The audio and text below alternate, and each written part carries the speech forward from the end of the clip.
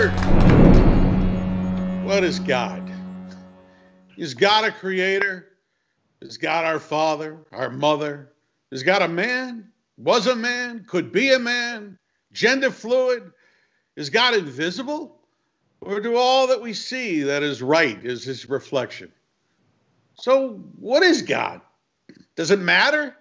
I think so. I think that's what we're doing here. It's a pretty big universe out there, and there's a lot of life around us. I believe something that happens to be quite consistent with the Torah. I do believe it. That God, here we go, is the creator, and we are made in his image. Yes. And where is the proof, they say. Yeah, right, that part. All right, well, think about it. Man has this deep need to create like God. You know, like the way God creates.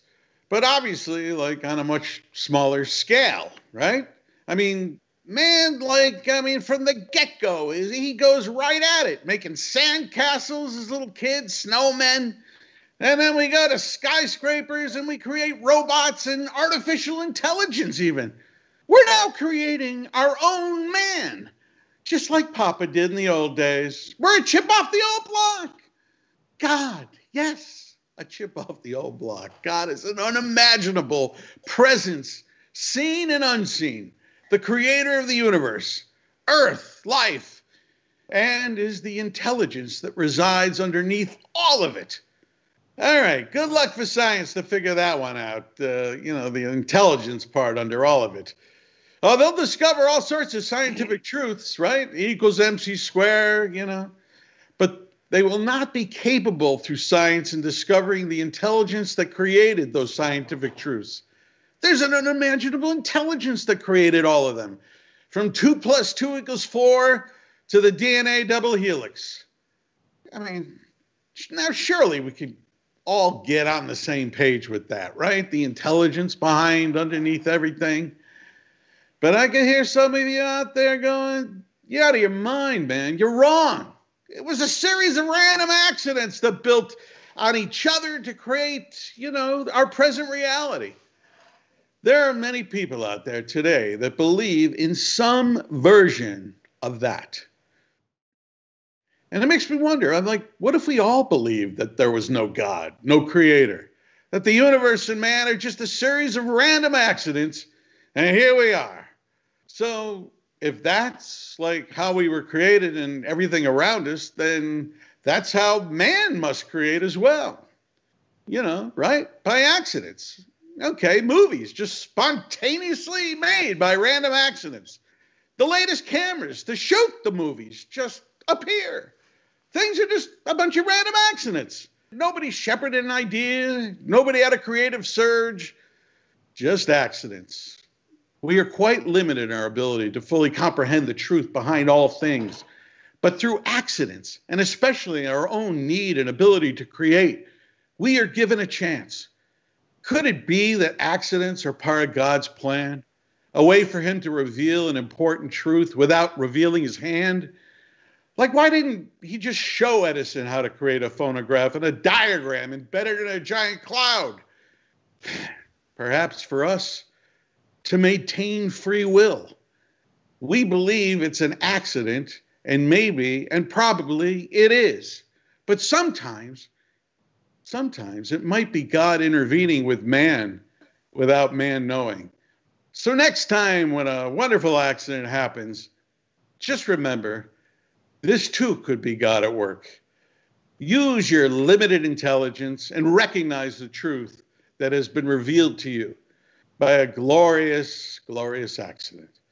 God's secret weapon to keep us growing and learning and evolving. Be keenly aware of it, because for God, ultimately for man, there are no accidents, only truth revealed. So let's get those accidents going. He performed more times with legendary comedian Sam Kinison, and remarkably didn't turn to the enemy, the dark side. By the way, I'm only making that assumption since he's agreed to be on this show. A man who could claim a #1 selling comedy album on iTunes, comedian, actor, the great Jimmy Schubert. It's been a minute there, since I've seen you. It has been a minute. It's been a minute. Moving on. She's an international singing sensation that has performed on Broadway, off-Broadway, and even under Broadway. And I've been there, and that's a tough gig. Those Middle-earth crowds, ooh, they are tough, man. Singer, actress, Wanda Houston. Hey, Wanda. Hey, Scott. How you doing? I'm glad you can make it. So glad I could be here. He's never met a stage he couldn't conquer, except middle childhood. Comedian, actor, and my co-host, Mr. Sandy Danto. There he is. Hey. Scott, I was not an accident, but my parents clearly wanted a girl, judging by my name. Yes, they did. She's been searching for answers her whole life, but she comes here to find the questions. The co-star of the insanely bizarre comedy series Before Future Boy. Did I say Before Future Boy? Yes, I said it. On iTunes, my sidekick, the talented actress, Jacqi Vene. Hello. Every time I come here on time, it's an accident. Yeah. Yes, it is. Yes, it is.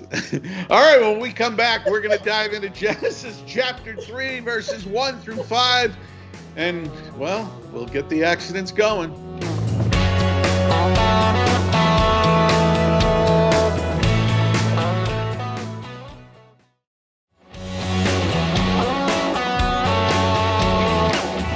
Welcome back to the Word.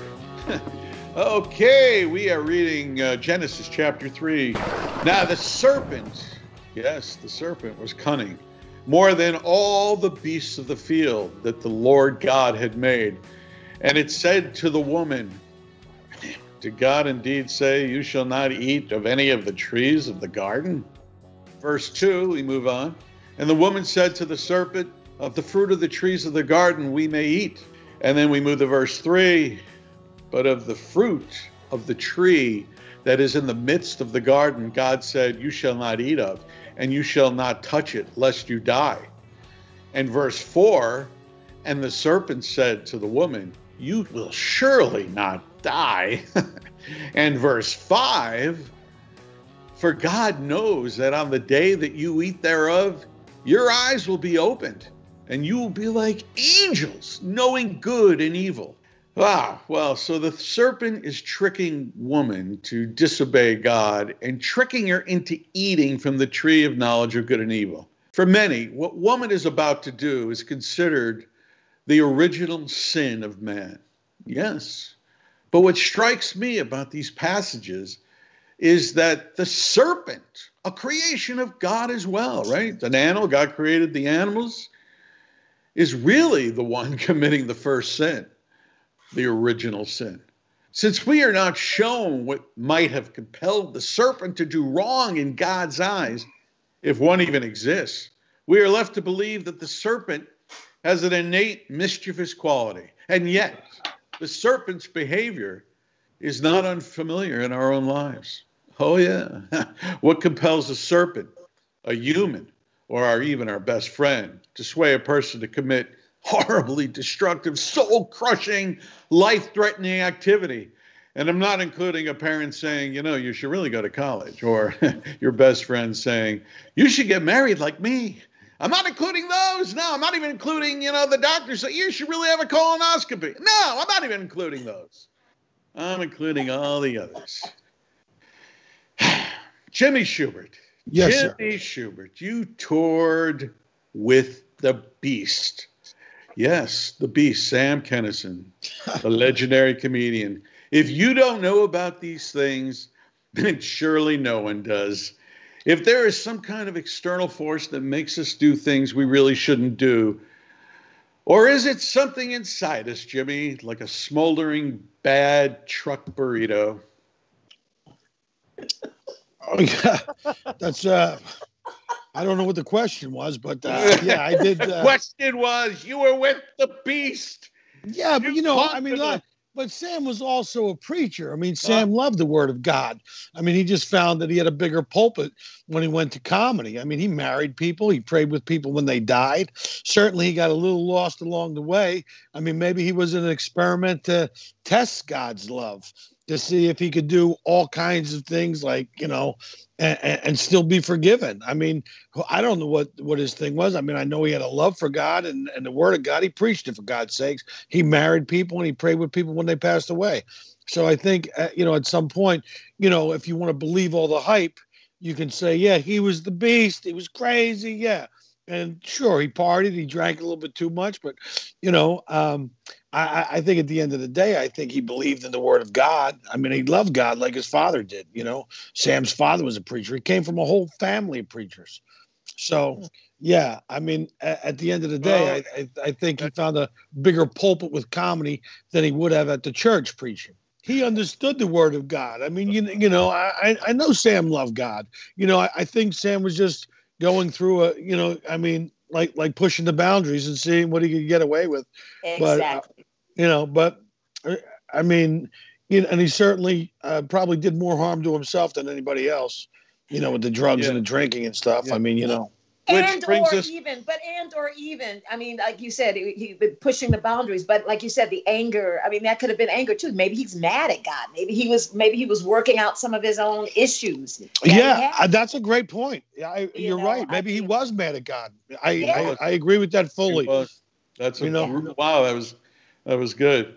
I don't know how it's amazing what these verses lead you to talking about, man. We're talking about Sam getting into act. Like the serpent. Yeah, well, it makes sense, Well, I was there when he got named the beast. He was like Harvey Elkin. You remember Harvey Elkin, Jimmy Schubert? Jesus, Harvey Elkin, that manager. He was the manager of everyone. Everybody. As soon as they got big, they left the guy. Everybody left him, but he had. Yeah. And he was the one who named Sam the Beast. I was there when it happened. All right, so here we go. So Wanda. Okay. Yeah. So you got this serpent, right? You got this serpent, and just out of nowhere, there's this serpent going, "Hey, man, come on." I think that's the lesson. I mean, that free will thing. And I'm not that I'm saying, because God was sitting up there going, let's watch and see what she does with this. So, I mean, you have to wonder, like, did that makes you want to, did Eve have some things inside of her? Like, God said we can't have it, but I really want to know, did she have something going on like that? I mean, it doesn't say that in the word, but Jacqui, what do you think? Like, the serpent, right? Is there an external part of us? Is this an external voice that gets us to do evil, or is this something that resides inside us? What do you think? I don't know. The whole time you guys were talking and the whole time I read the passage, I don't really think that the serpent's that bad of a guy. I think that, the serpent represents I think he might represent evil, but if God created everything, then God created the serpent, right? I don't think in the Bible there's anything here that's pointing at anything being good or bad. Just contrast of black and white. Mm-hmm. Very good. Sandy Danto, I know you've had many inclinations to interrupt other guests with jokes during this show. You are right about that. And yet, you didn't interrupt them. How did you control your mischievous tendencies, Sandy? Funny you should ask, Scott, because I've been thinking this whole time that you could interpret that the serpent is just representation of human nature. The human nature to be defiant, to be curious. But I also thought when you were talking about it being the original sin, I wanted to interrupt you and say it feels like an argument out of a Seinfeld episode if he was a little more religious. Like, so you're saying it's the original sin? It's the original sin, Jerry. What we thought was the original sin, not so original. It's hack. But and that's, thank God you didn't interrupt. Yeah. I didn't need to do that. No, that was good. That's why I didn't interrupt. It could be that the other animals see man being created last and getting the most autonomy, having the ability to communicate verbally and move on their feet and use their hands separately, and they're jealous and they're mad at God. So they're like, I'm gonna trick these humans. Or maybe the serpent, first ever reality show producer, wanted to see the drama. The Garden of Eden's kind of boring. Serpent just, he wants to create that conflict. But is that serpent that voice in us, or is it external? And that's all. Does anybody know? I think. Why? Do they have to be Do they have to be mutually exclusive? Can it be like external and internal at the same time? By the way, you know what Adam and Eve's first argument was? Damn it, Eve! You put my pants in the salad again. Point. All right. Damn it, Eve. Literally, if somebody told me, just like Wanda said, if he's like, you could have anything you want except that, that's gonna be the first thing I'm eating. Exactly, and that's what he did, and that's why we no longer live in paradise, because a woman had to go in there and get the apple and make apple pie. I got an apple pie recipe. Give me that apple. Let's make some pie, and we no longer live in paradise because of you. If you were Eve, you would have ruined the whole damn thing. We just lived it. We just lived it. It's true. It's completely true. It never says it's an apple either. It doesn't ever say it's an apple. Yeah, where did we get the apple from? I don't know. Why is it always an apple? It was an artist. Yeah, that's so true. It never says it's an apple. We don't know. It might have been a damn fig. I mean, It could have been a fig. When we come back, hopefully God didn't take us all out.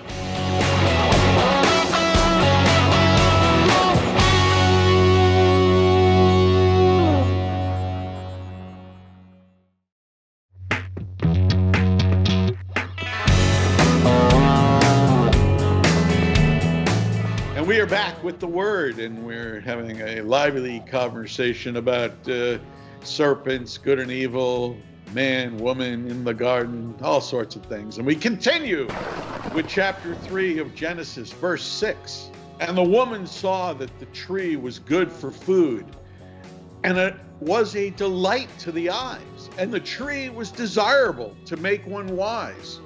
So she took of its fruit. And this is, by the way, the tree of knowledge of good and evil she's picking here. And she ate, and she gave also to her husband with her, and he ate it. Oh, boy. Okay, so it seems as if the verse goes out of its way to make clear that woman, on her own volition, disobeyed God. There's no mention of the serpent here. She's created her own scenario. Sure, the serpent in the previous verse planted the seed in her mind that maybe it's not so bad and it's actually could be kind of good. However, she commits the transgression against the Creator on her own free will. Ultimately, we are responsible for our own behaviors, not the messenger of doom. Jimmy Schubert. Yes, Did you sir. ever blame me? Yes, me. And my writing partner, Doug, for the very difficult first year of you doing stand-up when we got you to buy the Star Trek routine? Hilarious. No, it was actually good, man. That was great. I don't blame anybody for anything. At the end of the day, I'm the one who makes all these decisions. And if I don't want to do it, I don't do it. I mean, I don't blame anybody for anything. My life is mine. I own everything. Whether if I come to make a mistake, then yeah, that's on me. That's not on the person I put. Well, we all do that, whether we do it subconsciously or consciously. We constantly put ourselves in positions for incidents to happen to us, whether we want them to, whether they're good or bad, or you put yourself in a situation. Every time I hang out with that guy, you get drunk or you wind up doing drugs. So why would you hang out with that guy? Why would you do that? If you put yourself in those positions, then obviously things are going to happen. So that's just on me. I don't know if that answered your question, but. Because I think this verse is all about free will. I think the fact that it goes off on this, on her, putting these thoughts in her head now and justifying what she's about to do. Jacqi, Have you ever done something that you just know is wrong and then create an entire scenario and then believe that scenario and do it? Have you ever done that, Jacqui? I'm an absolute angel. I'm actually shocked you asked that question. Oh, I'm asking it, Jacqui. And I want to know the dark. Once this older man convinced me that he was, this is pretty bad. But I was 18. I had just moved to LA, and we had met at a coffee shop or something, and he was a writer. He'd done some stuff, and he had convinced me that he was writing this script and he really wanted me for it. And I was like, awesome. And then as we kept meeting and stuff, he said, I was moving out of my place, and he said, you can live into this apartment that I own. Nobody lives in it. And I was like, great. So I go and I move into this apartment that he owns, and then like a week comes by, and he comes to visit for a day, and then he comes to visit for like a couple days, and then he starts staying there, and then he starts like now, before I know it, I'm living in the house with this older man who's like a writer. And it was like a month into this, and I'm like, I just have this like and I knew it was weird, but he kept the serpent, I guess, was like, hey, you're gonna be a movie star. That's kind of like the serpent, like the evilness being like, just do the bad thing that you feel in your heart is not right, but you'll get it just. Isn't it amazing how you take the suggestion and then create the scenario in your head? Sandy, when we were at National Lampoon, that place seemed filled with serpents. There were projects that they would try to get us to do, to work on, and they were always down in Mexico, we want to send you down in Mexico. There's going to be girls. Remember that? They had that Bridget the midget porno star in the lobby. You were there having a meeting, and you got this Bridget. You tried to get me to write on that. I mean, Bridget. Well, I'm sitting there having a meeting with you, and you guys got a midget in your freaking waiting room that does porno. And she's all tatted up, and I'm going, and I got to end the meeting with me to meet with this girl. Where's your sense of comedy? Here's a professional comedian, and you're ending my meeting early to meet with this porno chick. I was basically going to get fired if I didn't show up at the shoot. And I got to tell you, I ended up talking to Bridget the midget, the porn star. She was very lovely. She was so nice, and so Sandy, you got to get me out. You say she was nice. Save me. I still got a scar on my knee from where she stabbed me. Right. Sandy, did you ever? I was able to once in a while, really say no and put my foot down. But were you able to do that, Sandy? Because I think you went to Mexico. I wish I was trying to get on those Mexico trips. Oh, they didn't trust me to do that because they knew I was the serpent. Oh no! You. I was like I had the malleability to be a serpent in training, but So did you ever tell them no? Did you ever tell them no? I told them no a lot when it came to comedy stuff. There was one guy, not anyone that we found to be oppressive on an everyday level, but he was always trying to get me to do stuff and to pitch stuff. He had nothing to do with the creative side, and I always told him no, and it was always a problem. Wanda, how did you, being in the business for all these years, what can people do to avoid being taken advantage of and creating these scenarios to justify what the serpent's whispering in our ear? Is there anything we could do to not allow that to happen? Scott, I was just really thinking about what you said, and you here you were in paradise, and here comes the serpent. Yeah, okay, here, can come over here and do this. I had this guy. I'm sitting, and I was in college. I was happy. I was living my dream. I was doing what I wanted to do. And this guy turned to me, and he goes, "Oh, Wanda, you're so happy all the time. You're so great. You're so, He goes, let's do some LSD. And I was like, really? He was like, because I had my closest experience with God on LSD. And I'm like, really? And I am so grateful that I know that I don't need LSD to see God, which is what I told him. I said, I don't need to do LSD. I said, that sounds great. I said, I've had my closest experience without that. So that's a good call. Good for One time I did cocaine and acid, and I saw God and I owed him money. Well, we'll continue with Genesis and this kind of evil stuff.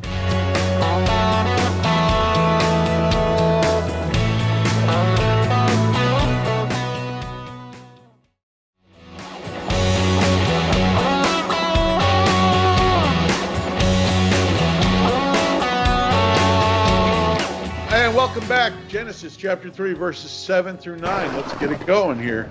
And the eyes of both of them were opened, and they knew they were naked, and they sewed fig leaves and made themselves girdles. And they heard the voice of the Lord going in the garden to the direction of the sun. And the man and his wife hid from before the Lord God in the midst of the trees. And the Lord God called to man, and he said to him, "Where are you? Where are you? Where are you?" As a parent, that where are you?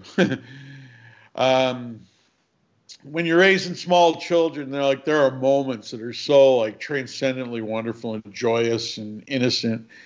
Last week, Jacqi told us a story of her running through the supermarket naked as a toddler with her parents running after her. And it was so ridiculously adorable. For many parents, these years of child rearing, although challenging, they're kind of like a Garden of Eden, for the parent and the child. Obviously, God knows where man and women are when he shudders and screams, "Where are you?" As a parent, you will inevitably have that moment as well. Where are you? How come you're not home? Where are you? How come you didn't come home What's going on? The garden's closed. They've entered the world. They've taken a big gulping bite from the tree of knowledge of good and evil. Sandy Danto. Sandy, do you think it's harder when the garden closes and the kid swallows the fruit from the tree of good and evil? You think it's harder on the parent, or is it harder on the child? I think it takes a cosmic toll on the child that comes out later, but it's definitely harder on the parent in the moment. I got really kind of emotional during your take on that there, because when I read it, I was just like, oh, God's inventing the first game of hide and go seek. And you took it to a completely different place. I did. Obviously God knows where they are, but he's kind of playing along like, hey, where are you guys? I can't see where you guys are. I'm going to come looking for you. And all that stuff really resonates. I've got a 2-year-old, and it's I don't want the puberty serpent to start from the tree of knowledge of good and evil. It should be called in puberty the bush of horniness and acne. But I don't think we're meant to live in the garden eternally. I remember several years ago, I was over at a friend's house. I stopped in to see him, and he was sitting at his kitchen table, and he was crying because he'd gone through a divorce, and he hadn't seen his child in about 6 months or 8 months. And he was just saying how much he missed her. He goes, "I miss her so much." And I said, oh, and I gave him a hug. And I said, "Man, I'm sorry you're going through that." And he just said the coolest thing to me. He said, "Now I know how God feels about all of us." Cool. We'll be right back after these commercial messages. We want to get Wanda's opinion here. Wanda, do you think that, is there a sense of pain with God, that his children are about to do something that he kind of hopes never happens? Do you think there's something to that? Do you hear where are you? Where have you been? What are you doing in these verses? There is that sense of the wonder is gone. I remember when I didn't believe in Santa Claus anymore. And I got to sit up, and it was always when we were kids, we would try to sneak and watch what the parents were doing after everyone had gone. We were all put to bed and Santa was going to come. And when that's over, it is so disappointing. It is hard when that is gone, when you lose that wonder. Jacqui, do you think that we could keep that part of our life going for long, that blissful childlike period? Is there a way to kind of keep the Garden of Eden going? Are there things that we can do to make that possible? I love that I'm having this discussion right now because I feel like I'm at a very pivotal point in my life in which, I've definitely chosen like an artist path that we all have because we're here. But I get questioned every day outside of myself and within myself because it's risky and because I don't have that comfort of money, like being a nurse or waking up to a job every day. It definitely makes you want to stop believing in your magical fairy dreams that I have of myself because you don't have that comfort.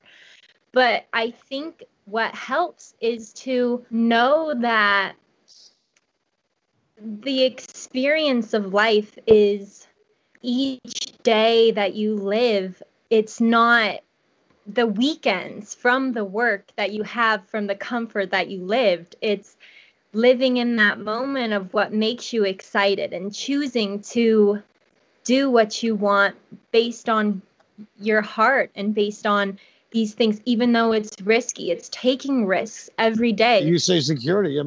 You could walk out in the street tomorrow and get hit by a bus and be the most secure person in the world. Is there security? And no, you're on your path. And I think you create this Garden of Eden by, the information. A diet isn't just the food you put into your body. It's the beauty you fill your soul with. It's the books you read. It's the meditations. It's like, you surround yourself with people who inspire you. You create this Garden of Eden of things that feed your soul and give you purpose to go do what it is that you want to do with your life. Everybody was nobody until they were somebody. And everybody was practicing and beginning until they became somebody. Wow. And listen, you know what I just realized, Jimmy? When God goes, where are you?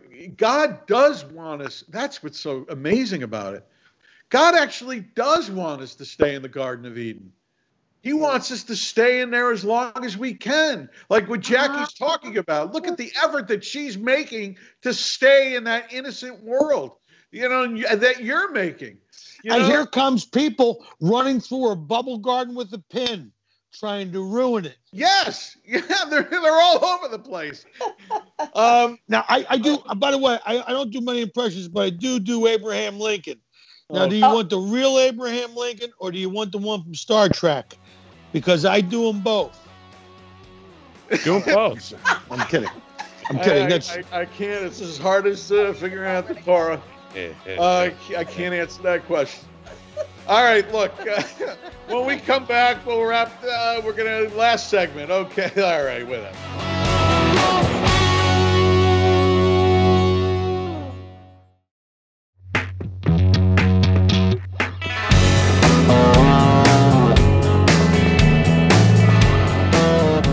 Okay, we're back and we are reading Genesis chapter 3, verse 10 through verse 19. Okay, and let's get going. And he said, I heard your voice in the garden, and I was afraid because I'm naked, so I hid. All right, so the reason I'm not going to cover any of the naked stuff, we did a whole show on the naked thing, so we're going to just blow by this, okay? And we continue with verse 11. And he said, who told you that you are naked? Have you eaten from the tree of which I commanded you not to eat? And verse 12, and the man said, the woman whom you gave to be with me, she gave me of the tree, so I ate. In verse 13, and the Lord God said to the woman, what is it? What is it that you have done? And the woman said, the serpent enticed me, and I ate. verse 14. And the Lord God said to the serpent, because you have done this, cursed be you more than all the cattle and more than all the beasts of the field. You shall walk on your belly, and you shall eat dust all the days of your life. And now the punishments begin. Your classic grounding, literally. Verse 15. And I shall place hatred between you and between the woman and between your seed and between her seed. He will crush your head and you will bite his heel. Verse 16. Verse 16. To the woman he said, I shall surely increase your sorrow and your pregnancy. In pain you shall bear children. And to your husband will be your desire, and he will rule over you. Verse 17, and to man he said, because you listened to your wife, and you ate from the tree from which I commanded you, saying, you shall not eat of it. Cursed be the ground for your sake. With toil shall you eat of it all the days of your life. Verse 18, and it will cause thorns and thistles to grow for you, and you shall eat the herbs of the field. And verse 19, with the sweat of your face you shall eat bread until you return to the ground, for you were taken therefrom. For dust you are, and to dust you will return. All right. A lot there, but, there's some horrible punishments here. Yes, but man will rule over her is so profoundly out of sync with today's reality. What do I do? Should I give up? Should I stop the show? Should I pick what verses I like and then validate my belief system and throw out the ones that don't apply, like this one, and just pretend it's not there? And how many religious people do such things? I promised myself I wouldn't do that. I know there's a God, and I know that this Torah is pretty important to him. But wow, this is a test. So what is this? Rule over her? It's certainly not a commandment. It's not a commandment. No, it's a sentence. The sentences have been served. So let's just hope man doesn't have to pay reparations on this one. I could barely pay my rent. Sandy Danto, we'll start with you. What the hell did I just say? Scott, there's a lot here. First, Adam is very quick to throw his partner, and might I add, the only other living human around, under the bus to God. It is a punishment. It is a sentence. And just like any punishment, aside from a death sentence, there's room for parole, reduced sentence due to good behavior, overcrowding. God was like, good. Now you're stuck with her. You have to date her and live with her, man. I hope you're happy. I hope you're happy. You're going to marry her. You're going to give half of your stuff. You're never going to be able to sleep with anybody as long as you live. I hope you're happy. You ate for the tree, and now you get what you got. You got to live with him. Yeah. I'm done. It's dust in his hands, and that's what I think he meant by that. Well, I'm kidding. Jacqi, I'm kidding. I know you're kidding. Right? But there's some people that won't.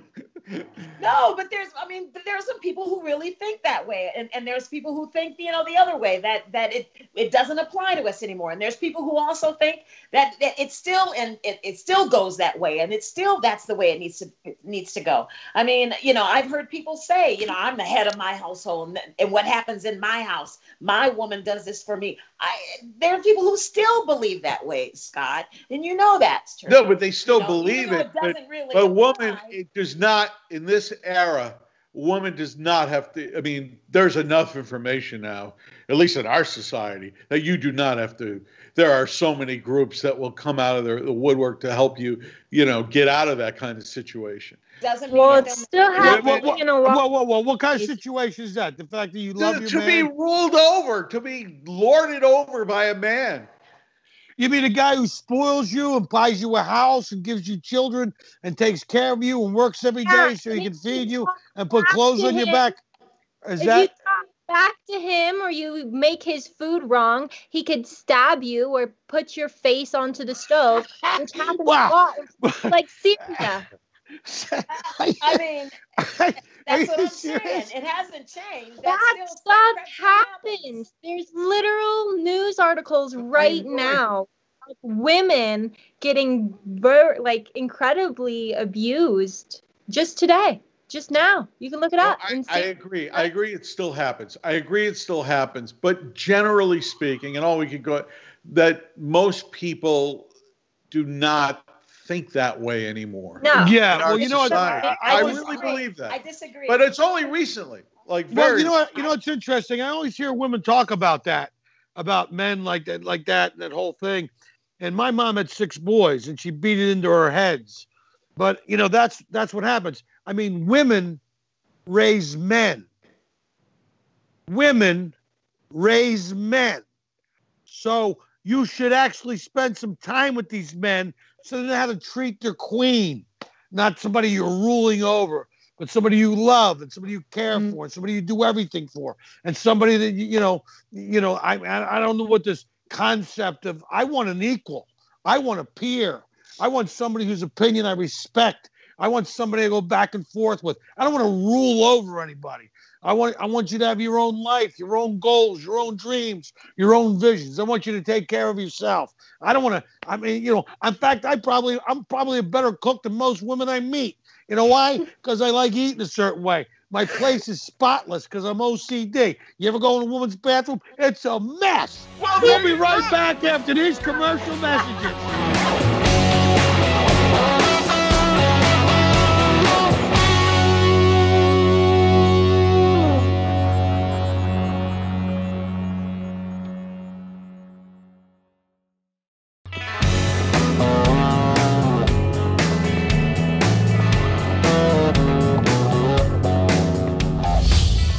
All right, we're back at the final thing where we actually ask people what they learn, and let's keep it to 15 seconds. Okay, here we go. Wanda, what did you learn today? I learned that that there are things that we need to look at differently sometimes than the way we think. It's not always exactly the way you think. And I learned today that ruling doesn't necessarily mean that it's going to continue forever. And what God says doesn't necessarily mean that it means forever, that things can change and we're allowed to change. We can be different. So I learned that today. Very good. Sandy. I learned that Adam and Eve were tested and they passed the test. Paradise, maybe a little overrated. I've been to resorts. I get bored sitting by the pool for too long. Got to venture out into the world, see what else there is to offer. And it's usually the rancid food that makes you get off the ship. And Jimmy? Yes, sir. What'd you learn? It's a good question. What did I learn? I mean, obviously, I have a lot to learn is what I learned. Very nice. And Jacqi, what did you learn, Jacqi? That was a really wise thing to say. I learned that women should be more appreciative of the things that men go through, because sometimes when you sit and you think about all the things that, you could have better, you bypass and don't think about how there's people going through, everybody goes through things. I think what I learned is that we're all equally going through hardships, and I don't think anyone has it better off or worse than another. Very nice. And that's it. And I've learned to wrap this up right now.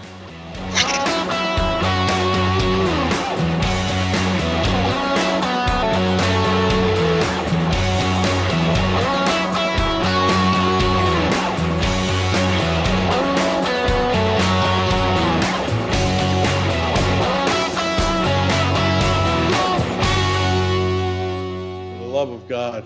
For the love of God.